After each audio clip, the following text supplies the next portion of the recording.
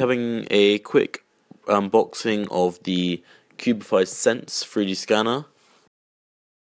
Okay, so there's the box itself, the little illustration of the Sense. Here we just have basic details.